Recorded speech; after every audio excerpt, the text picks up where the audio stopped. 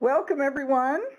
We're so glad to have all of you joining us today. I hope you can see our screen. This is our first in a series of one-hour clinical webinars designed to help you improve your KAMRA outcomes. This is Natalie King. I am the Director of Training for AcuFocus. And given the number of attendees, it seems like we have a lot of KAMRA partners that are interested in optimizing their patient selection for KAMRA Inlay. We have two great speakers today that will help guide us on our topic, identifying the best KAMRA Inlay patients. Now, if you, for those of you who are listening on the call, just want to let you know the webinar is being recorded. And we've got a few other housekeeping tips that I'm going to cover with you before we get started. The recording will be available shortly after this call, and it will also be available for those unable to join us today. So we'll send you that link within the next week or so.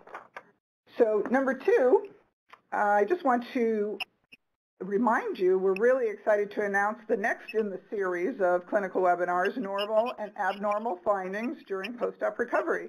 So our guest speakers on that webinar will share with you some about the importance of key post-op assessments, what's normal and really what's not normal at some of these visits, and how to educate those patients on visual recovery and expectations for post-op milestones. It's a great topic for our follow-up to this call today. So I can't tell you how many times when I'm in the field, people ask me, well, what's normal and what's not normal with these patients? I don't know what to tell them. So it's a topic you definitely don't want to miss. We will be emailing invitations to this event within the next 2 weeks. So watch your inbox and make sure to check your spam folder as well. As you know, you're all muted today, except for the presenters. But we want to hear from you because we want to address all your questions at the end of the webinar. So I invite you to send us your questions using the chat feature. Now, the icon is found on the very top of the Join Me navigation bar, and we circled it red here on the screen. So please select the chat icon. And then when you click it, there's a little arrow to the left of where it says at all. Choose at education. If you click on that, it brings at education. And please send your questions to at education. That way we will receive them here and they won't go to everybody on the call. So we really want to hear from you. So as you think of questions, go ahead and answer them and we'll collect them and answer them at the end of the call. So before I introduce our speakers, I just want to advise you that the comments made by our speakers are not necessarily those of AcuFocus. And I'm really excited, finally, to introduce our two great speakers for today. From Clear Choice Custom LASIK in Cleveland, Ohio, we have Dr. Jeff Augustine. He's the Director of Clinical Operations there, and his practice has been offering the KAMRA Inlay to patients for a little over a year. And they've quickly become one of the country's top KAMRA Inlay implanters. So welcome, Jeff. And Brenda is a clinical consultant who's been involved with the KAMRA Inlay since 2006. She worked at one of the US FDA clinical study sites, and they've implanted over 100 inlays, and that's where she's gained her vast experience with KAMRA patients, both pre-op and post-operatively. So thanks to both of you for joining us. They're going to share their patient selection secrets with us today. So at this point, I'm going to turn it over to Jeff. And Brenda, take it away, Jeff. All right. Well, I want to thank everybody for having me on board with this program. It's been an exciting paradigm shift in refractive surgery for me since I've been in this industry and in this profession since the early 90s. And so to see the big excitement come this year in ophthalmology in regards to, the new approvals with all the new inlays, the approval with cross-linking this year, and the approval with Smile Vision this year has brought great excitement to this field. And it's brought a big energy and big change to our menu in regards to how we're going to look at things now. Before it was it was pretty easy to, consult a patient in regards to their refractive surgery options, but now the menu has changed dramatically. So what we're going to do is we're going to start out with this first case, and a lot of you guys that may be on today may not be familiar with some of the terms that we present with this because you may be early in the stages of your journey down the KAMRA road. But this case here is just a simple cursory, quick outline on a few points, but of course it doesn't have all the points that go into decision making when it comes to the KAMRA decisions. So we see this 48-year-old male come in.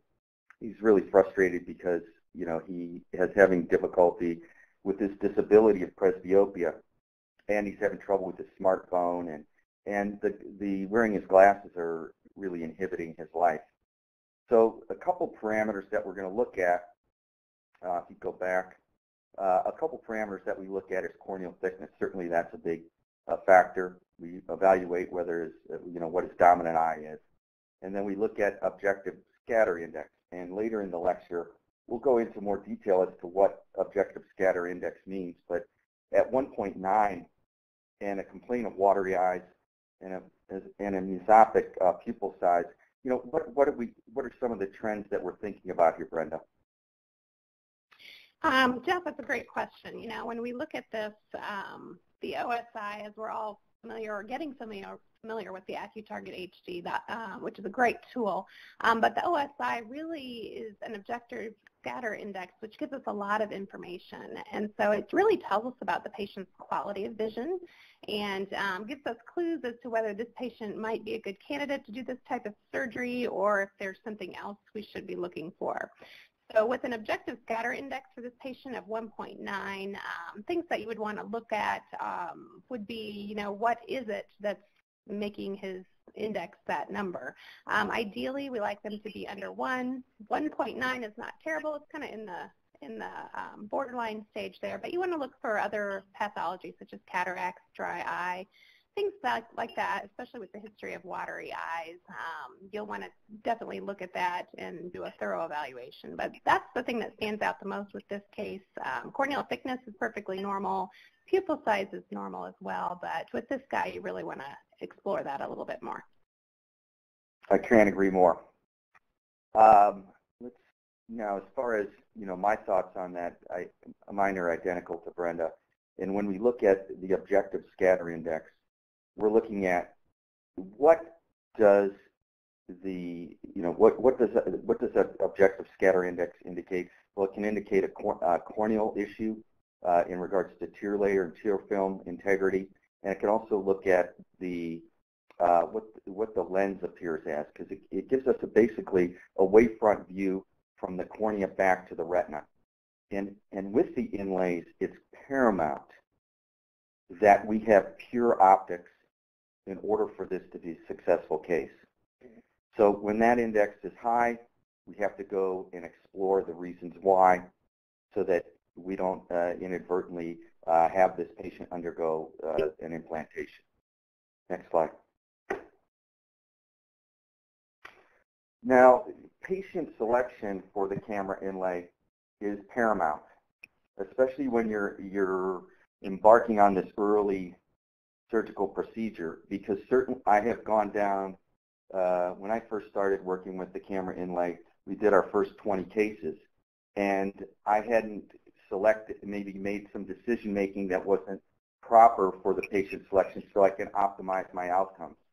So that's what the point of this lecture is, so that when we start with this, we really have to be selective in order for us to have great outcomes, in order for us to enjoy this as a clinician, but also our patients to enjoy it as well as their outcomes.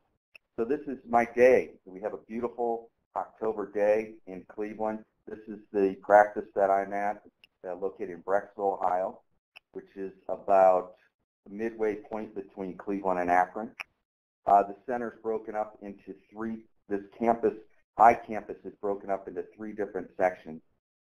There's the LASIK section, or the laser center, that is all corneal related. There's also a door for primary care. We have an ASC there, and we have a pediatric center there. My day really involves all surgical refractive procedures from PRK, LASIK, ICL, cross-linking, intact, clear lens extraction, and now corneal inlays.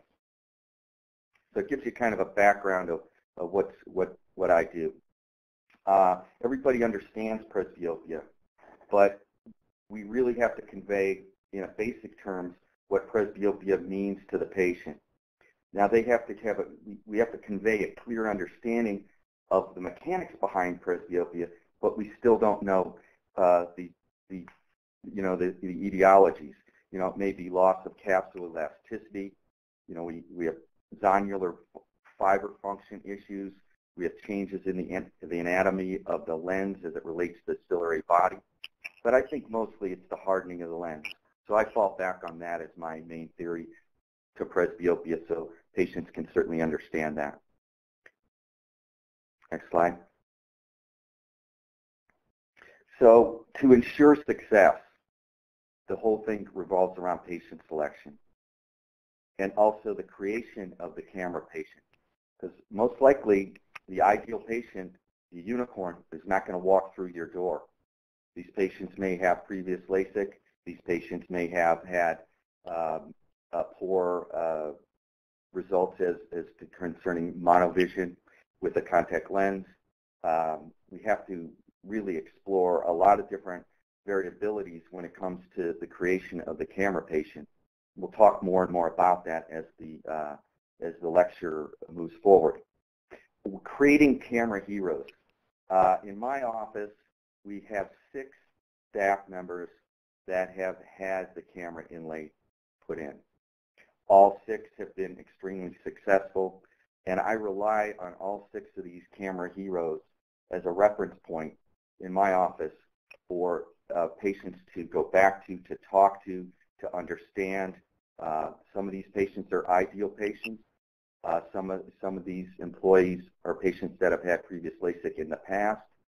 So I would highly suggest that you work with some of the employees in your office to create these KAMRA heroes as great clinical references. Next slide. So this was an interesting patient interesting tattoo that presented in the office. This fellow was walking through with his wife, and his wife was undergoing the KAMRA inlay. And I happened to look down at his leg, and I saw this tattoo on his leg. And I admired that tattoo, and I said, boy, wow, that's a great looking tattoo, of an eye. Whose eye is that? And he goes, well, that's my wife's eye. And he goes, was anything going to change in regards to that tattoo when she has the inlay done? And then I kind of laughed, and I said, yeah, there's going to be a little bit of change there. So if you could give me a Sharpie, I'll draw the inlay in for you on the tattoo. But anyways, I thought it was kind of a funny story. The ideal patient that I'm seeing for inlays is going to be between the ages of 45 to 60. The target and optimization, I'd like to see the KAMRA inlay at minus 0.75 for my myopic patients and -1 for my hyperopic patients. This is pre-KAMRA. Astigmatism less than half diopter. I look for stability in refraction and thicknesses of 500 microns or greater. Next slide. Preoperative testing is going to be very, very similar to what you've worked with in the past with the LASIK patients, but there's going to be 3 hallmarks on here that I want you to be attentive to, and the one is going to be in patient history. We've got to be attentive to the ocular and medical history because there are some serious medical contraindications to inlays, and we talk about those will be, any rheumatoid arthritis, diabetes, any autoimmune disease. Ocularly, we're looking for a history of any dry eye.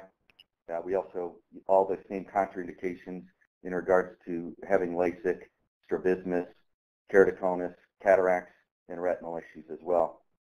The other thing that we have to be looking at is going to be corneal thickness on topography. That's going to be paramount, and I'll explain that a little bit in the future as we get into this more. The AccuTarget is paramount in working with the KAMRA patient.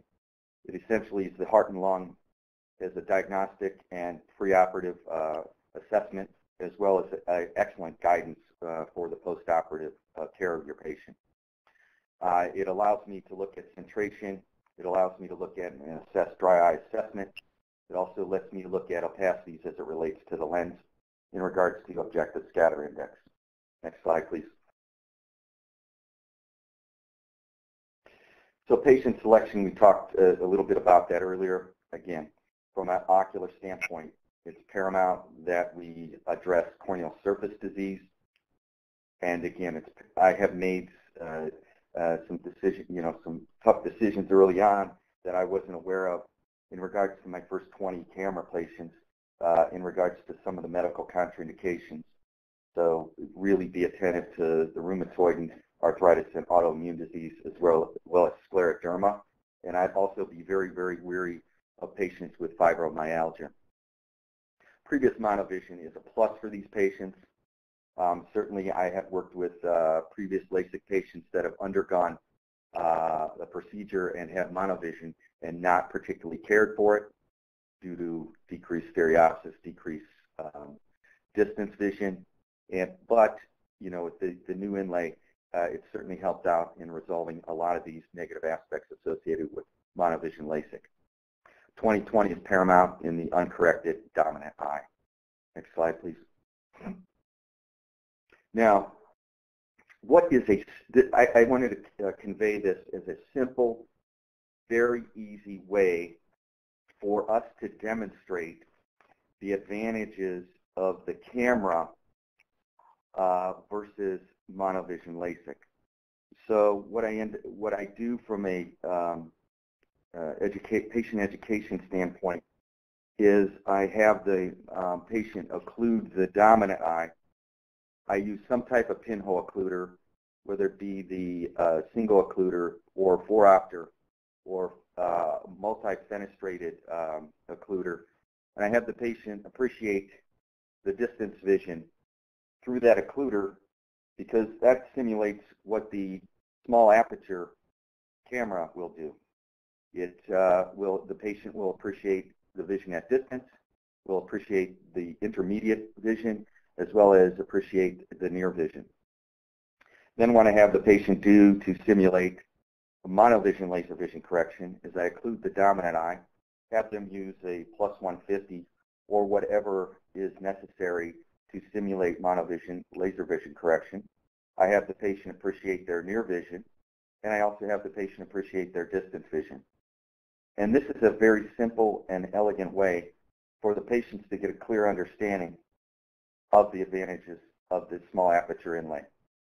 And all my staff members, my technical staff, understand this. So a lot of times this will be done in advance of me consulting with the patient. So this can easily be done with ancillary personnel and educate your staff on this. Next slide, please. So the KAMRA consultation also involves having the patient understand the dynamics of accommodation.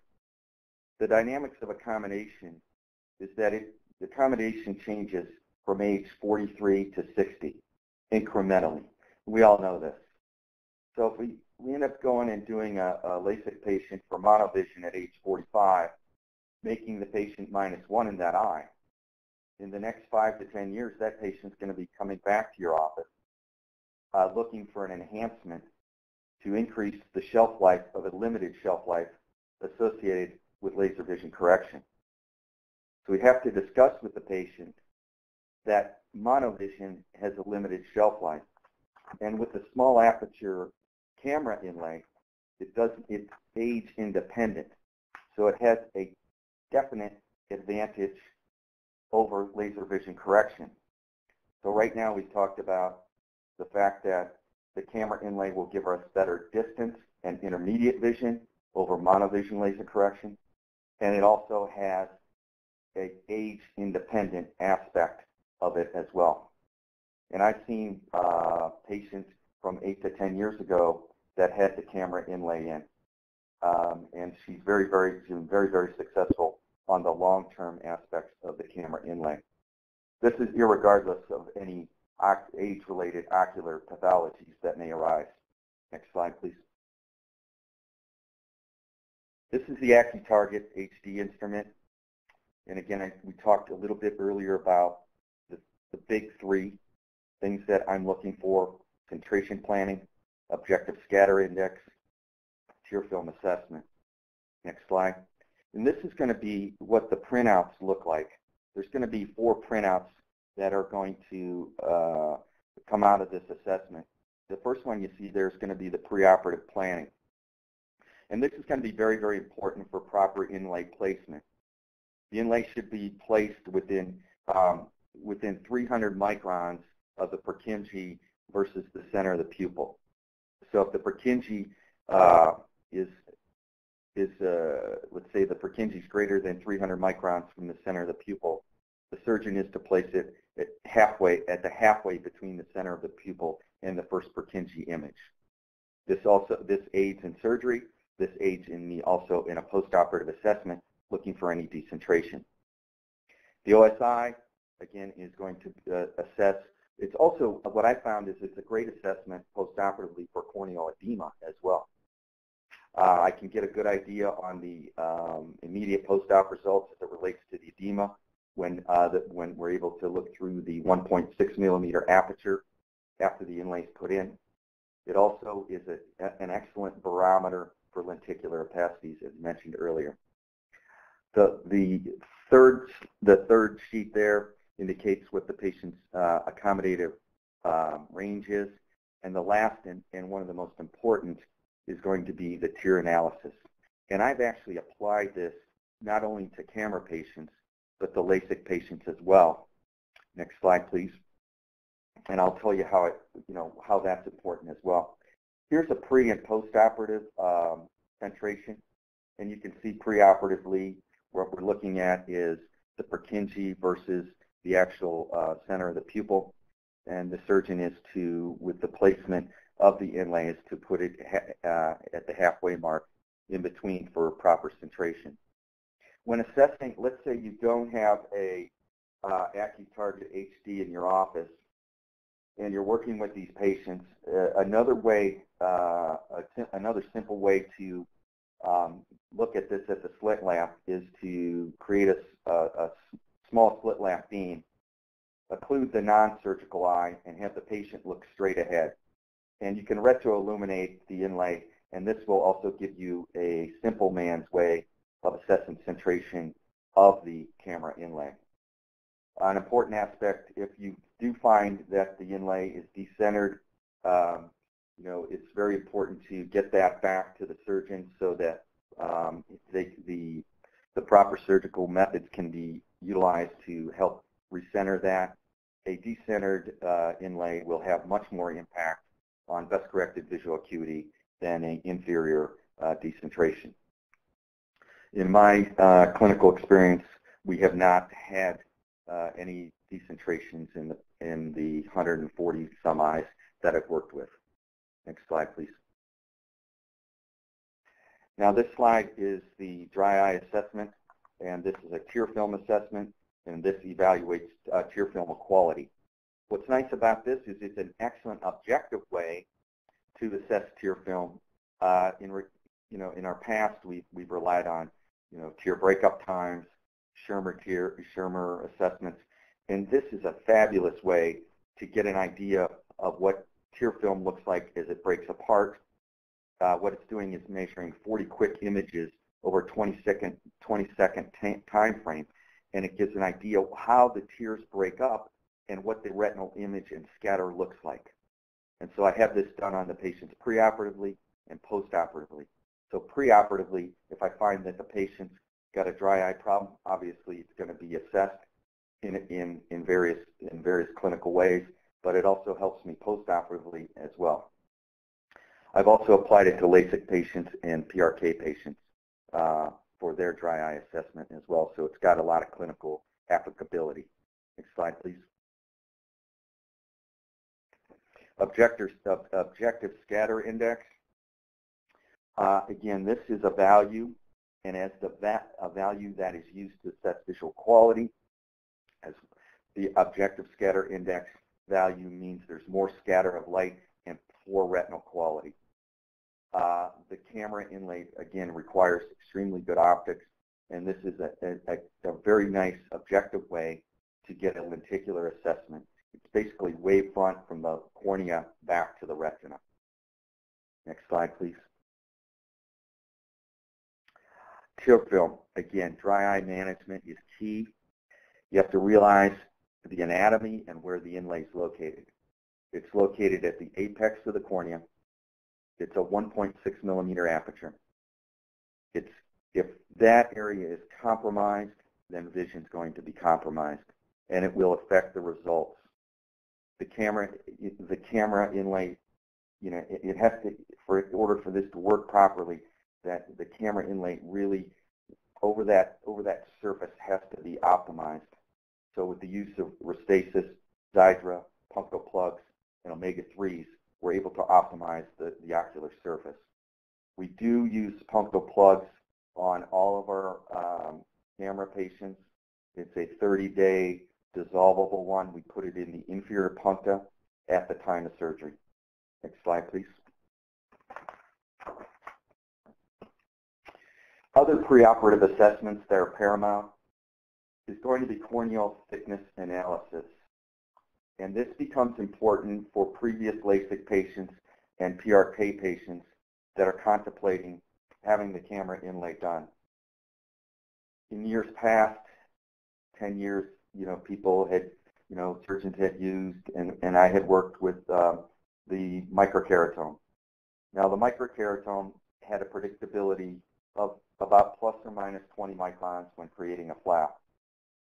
So if a patient comes in that has had a previous microkeratome flap, then ocular OCT, or the latest thing that I've been using for analysis of corneal thickness is the arc scan.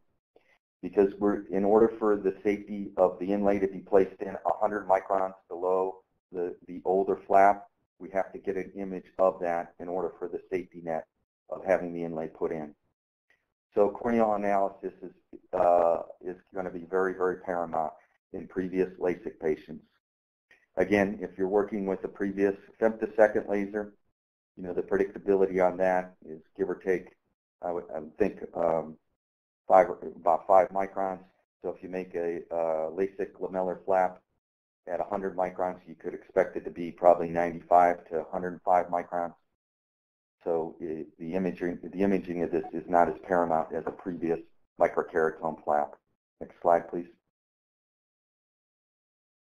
This is the arc scan, and this is actually, I'm having an analysis on my right eye, and it's an immersion analysis.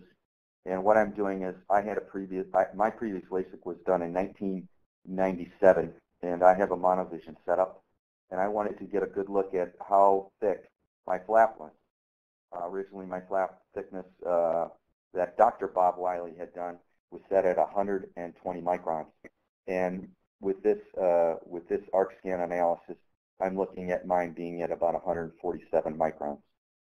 So again, this is an excellent tool for preoperative analysis on previous microkeratome patients.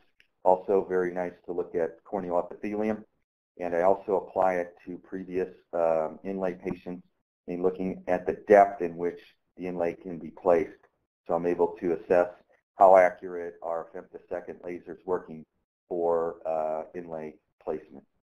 Next slide, please. So let's talk about a case. Here's a case that I'm not going to go into all the variables on ocular scatter. I'm not going to go into a lot of the details on topography. I'm not going to go into all that. There's a lot of clinical minutia that goes into the decision making of these cases. But this is just going to show you a very optimal case. And this case is rare to come into your office. So this 48-year-old male appears to your office. He's frustrated with his near-point vision. He had no history of prior cataract surgery, ocular surgery. His medical health is unremarkable. His dominant eye is his right eye. He's got excellent visual acuity at distance. 20/20 left and right eye. His near vision's poor, 2200, right eye, left eye. Refractively, very low RX. In his right eye, spherical equivalent is near plano. His left eye spherical equivalent is near -0.5. He's got nice thick corneas, and his topographies look unremarkable. So I educate him on the KAMRA Inlay. I go through the details in regards to the surgical procedure, so he has a clear understanding of what it's going to feel like in surgery. He understands that suction will be applied to the eye. We're going to create a pocket. The inlay will be put in. It takes approximately 10 minutes to do the procedure. There'll also be punctal plugs put in. And I also go into the fact that this is going to be a journey. This is not going to be like, hi, welcome to Disney World, LASIK vision day one. And we'll talk about visual recovery later as I show you some of my results. Next slide, please. So this is what I consider a unicorn. A unicorn is a patient that's not going to walk in the office not needing to be optimized by either PRK or LASIK. And you can see at day one post-op, we're concentrating on the left eye. His uncorrected distance vision is very good, 20/25. His day one uncorrected near vision is 20/60. So I reassure him that as time goes by, it will get better. And at 1 week out, he's now 20/20 right eye and near point at 20/20 left eye. So this gentleman recovered quickly. If you look at his refraction at 1 month post-op, it's almost identical to what his pre-op was. And this would be a normal finding on refraction because the KAMRA inlay is neutral refractively. So we would expect to have comparable results on the postoperative refraction. We'll talk a little bit about refracting. When it comes to refracting these patients, I use the red-green method. And you're also going to find that auto-refraction is unreliable. This is the ideal patient, the unicorn. Next slide, please. So what do we do in our practice when the ideal unicorn does not appear to you? It's very unlikely that they'll just walk in like this. The emmetropes don't just appear. So again, important clinical considerations are going to be corneal thickness assessment, understanding the safety net in regards to where the previous lamellar LASIK flap was in regards to the placement, and understanding that you have proper thickness in order to put the inlay in. Postoperative refraction target for the KAMRA patient that may be undergoing previous LASIK, I like to target the patient to be -75 in the myopic patient and -1 sphere in the hyperopic patient. This is due to healing regression associated with each. Timing consideration. At this timing consideration, when we were working on our first several cases, we would stage our KAMRA cases. We would have the patient undergo the LASIK procedure, and in 30 days or longer, if their optimization or target refraction was met, then we could undergo the KAMRA inlay. I found in higher prescriptions, higher myopes, higher hyperopes, it may take a bit longer for optimization to occur. And I've also had a couple of cases where we've actually had to go back and enhance patients from a LASIK standpoint after their original LASIK to achieve optimization. So, my take-home message in regards to, the early KAMRA cases is that staging is a very, very important part of the understanding of healing trends, and also hyperopes may take a little bit longer. Understanding your surgical plan. Next slide, please.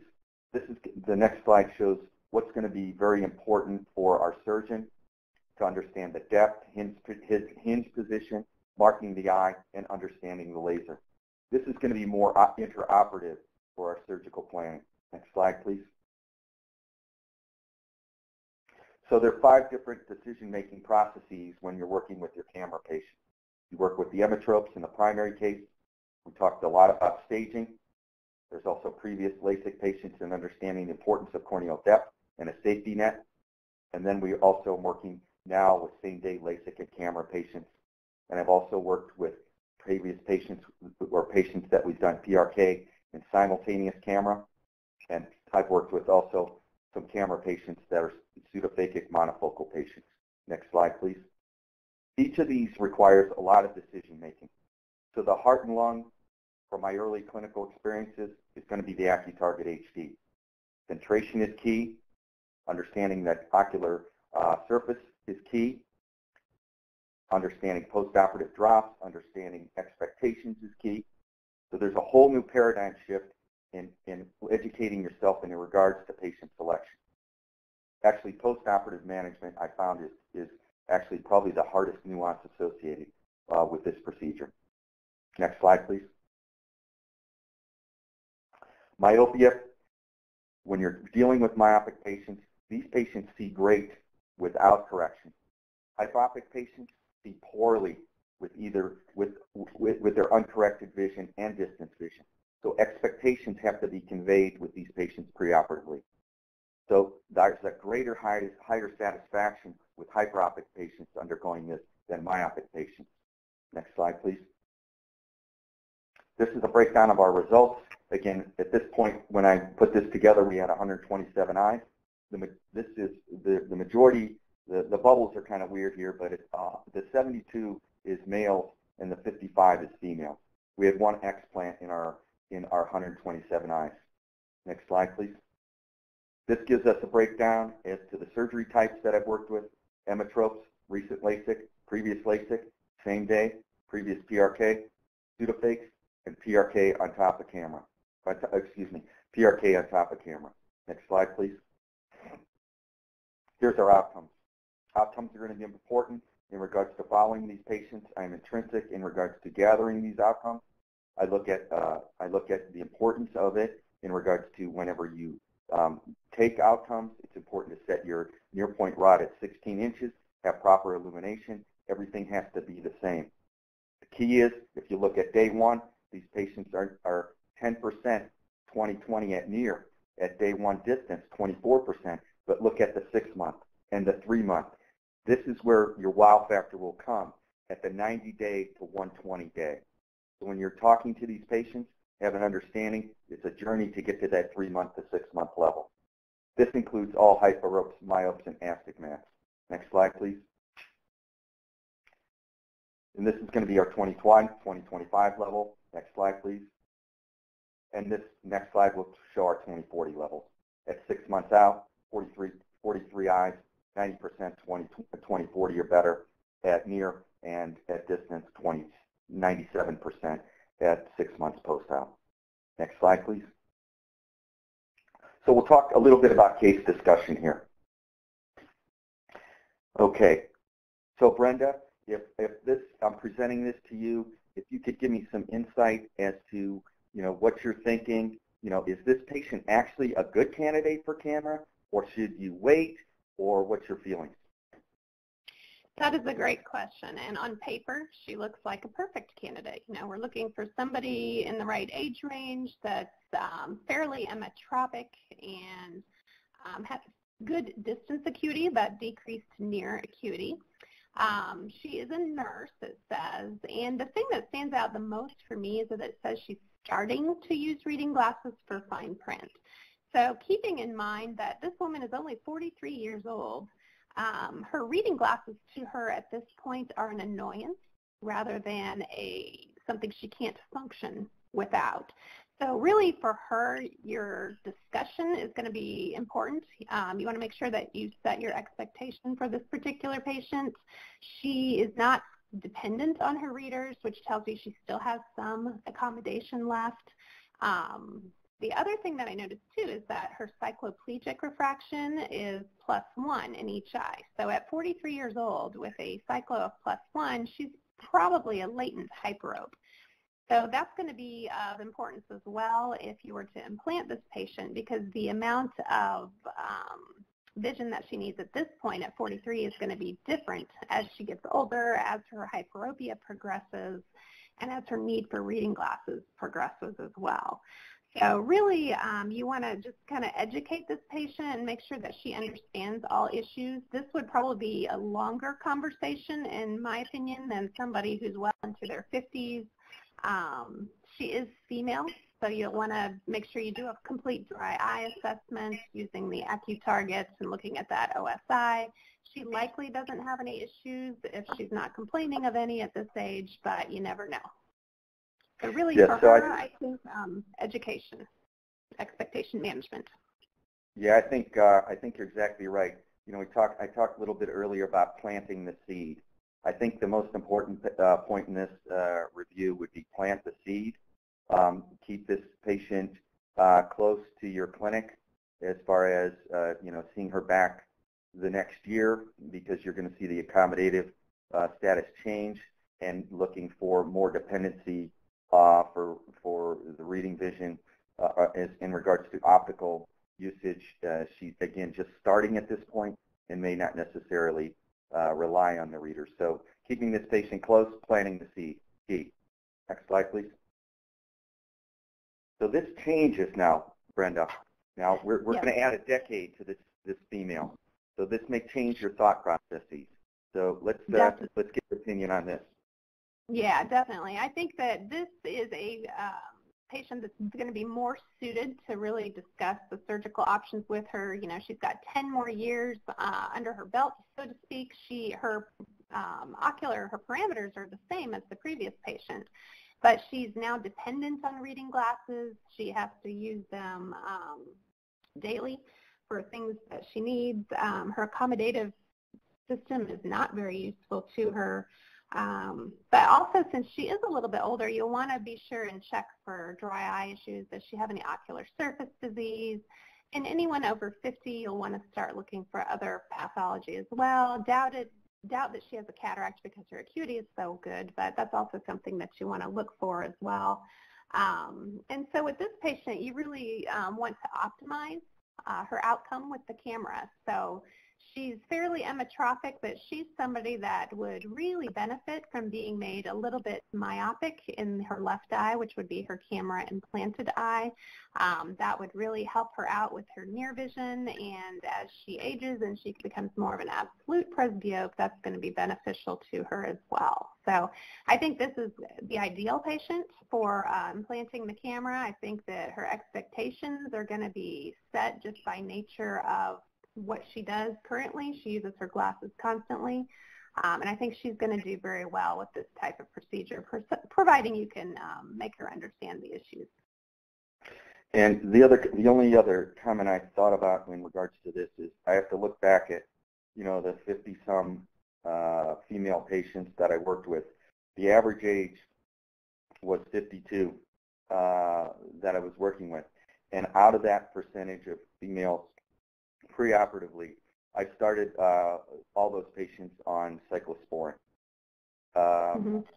Because of the hormone issue, the affiliation with dry eye in that particular patient population, I think that we can either go with cyclosporin or Xiidra as a preoperative preventive for dry eye. Sure. Next slide, please. Now this one, let's take a look at this one. Again, 53-year-old female, preoperative higher manifest refraction on the hyperopic side, uncorrected visual acuity, 2063, 2025. Best corrected acuity, which is nice to see, is 2020. Now, what is your thoughts in regards to this female as in regards to the previous female with the different refractive error? Yeah, this patient is going to need LASIK or PRK to correct her distance prescription because she's dependent on glasses for both distance and for near. So she is going to be someone that needs a bilateral treatment.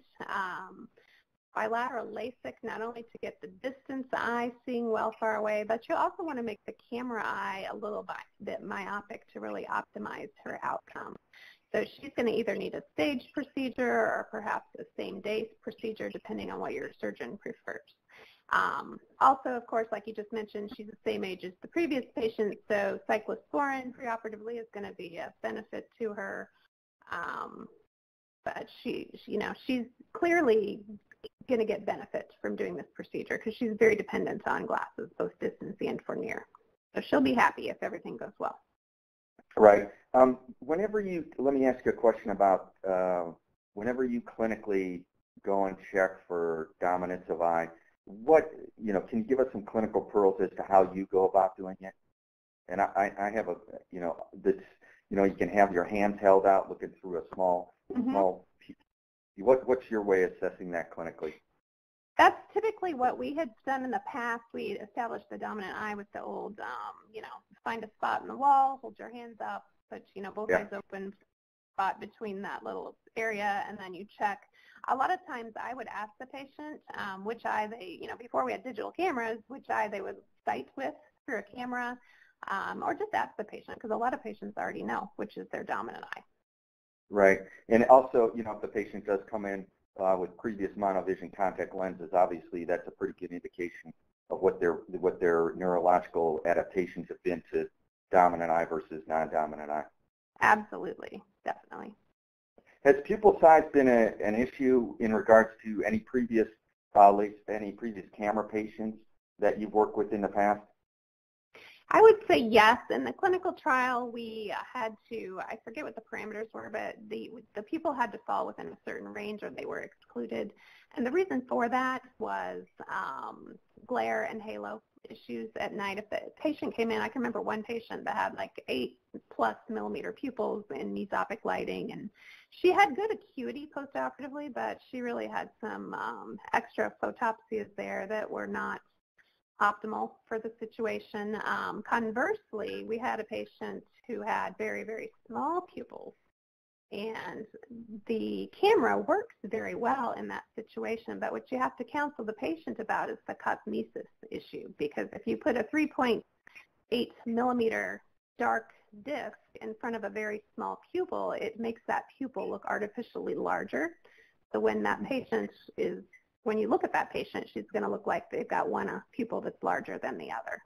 So, correct. Different scenarios for large pupils versus small pupils. I would say the larger pupil is probably the larger issue because it really has more of a visual effect on the outcome. All right, excellent. What have you found? Well, in that patient population, the pupil size is obviously as the patient ages, the pupil size diminishes, correct? And yes. in that patient population, again, my average age of the patient is 52 years old. So pupil size really, I haven't had any aberrant pupil sizes that I've attributed in the cases that I've managed to be a significant factor in causing aberrations at nighttime. But it's always one of those things in the back of my mind that I'm thinking about, And I'm also looking at whether it be a hyperopic ablation pre-op or a myopic ablation pre-op, and the amount that's affiliated with that type of ablation, because certainly that goes in conjunction with aberrations at night based on the preoperative refractive error. Absolutely, that's definitely a consideration also. Great job. Thank you very much, Jeff and Brenda. We really appreciate it. We do have a few questions from the participants, so we'd like to take this time now and discuss some of their great questions that they sent in. As time allows, we've got about 8 or 9 minutes to answer a few of those questions, so I'll pose them to you individually, if you don't mind. So one of the questions we got from the participants is, and I'll give this to you, Brenda. How do you measure the white to white in your clinic?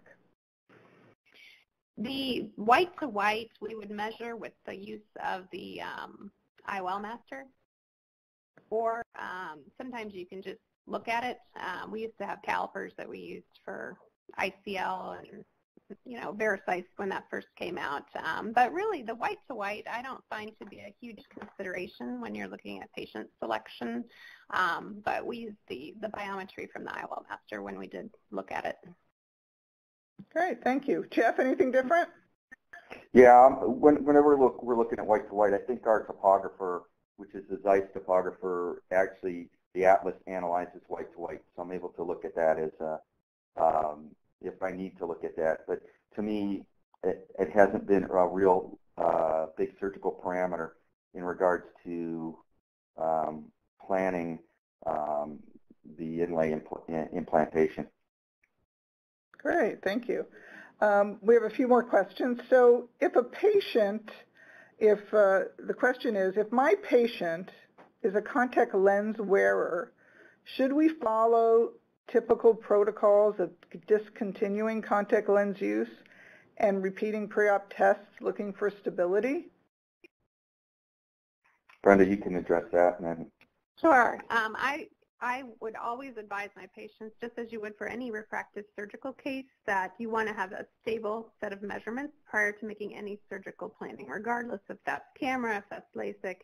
You've got to know what you're dealing with before you start changing things. And so, yes, for gas-permeable lenses, we always had the patient leave them out for at least a month plus additional weeks, depending on how long they had been wearers. And really what you're looking for is stability. So rather than give them a week time frame, I would just bring them back and check them periodically to make sure that we obtained a stable cornea prior to making any planning or any decisions regarding the surgery. I have to concur with that as far as being out of the contact lenses. I generally have the patients out 2 weeks prior to doing a preoperative analysis. My protocol for rigid gas permeables is usually 1 month per decade of wear. So if a patient has 30 years wear of rigid gas perms, I will have them take the contact lenses out for 90 days and do a serial topography to look for any type of changes as that cornea goes back to its normal physiology. Great, thanks. Thanks, Jeff. We have another question about the KAMRA Inlay and the success with pseudofakes. Can you share anything on that, Brenda? Absolutely. Like you mentioned, I've been working with the KAMRA since 2006, and naturally back in the clinical trial we enrolled, I think the age range was 45 to 60, so here we are 10 years later. Naturally, cataracts are going to develop in that time. And we've done, in our practice, I believe we did, I'm going to say about 4 or 5 patients that had been prior KAMRA patients, developed cataract, and they've done beautifully. The surgeon is able to perform the surgery very easily through the scope. He didn't find the inlay to be a hindrance at all from a visual perspective. And we implanted monofocal implants in these patients, and the beauty of this is that the patient still gets the benefit of the KAMRA, but even now that they're pseudophakic, they're still able to enjoy that good near vision that they had before. So really, this is a technology that's applicable across, the whole spectrum of phakic patients, pseudophakic patients. Really, presbyopia is about the only criteria you need to make this technology work. Great. Jeff, do you have any additions to that? Yeah, I think with AcuFocus, with their European front now that they're working with the IC8, and that's a IOL that has the inlay on it, and certainly over in the European front with their launch, I've heard great success with that. I've worked with two pseudophakic patients. One's pretty interesting because he had undergone LASIK with me 10 years ago, developed a cataract 5 years ago. We ended up removing the cataract, and obviously became an absolute presbyope with the removal of the lens. He was frustrated by that, and I offered him the possibility of putting a KAMRA inlay in, and underwent the KAMRA inlay, and he's completely satisfied.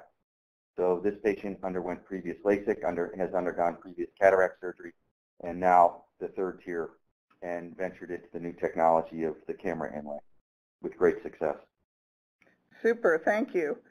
We have time only for one more question, and this question is, if a patient doesn't show a strong dominance in either eye, which eye do you choose? Jeff, you want to take that one first? Yeah, I've had this happen to me a few times in regards to decision-making regarding dominance. And a lot of times what I'll end up doing is I'll figure out what the manifest refraction is, and I'll have the patient do a contact lens trial, trying out monovision ahead of time, trying out, let's say, you want to try the right eye first and the left eye second, and play around with that as to a neuroadaptation as to figure out which eye is the dominant eye.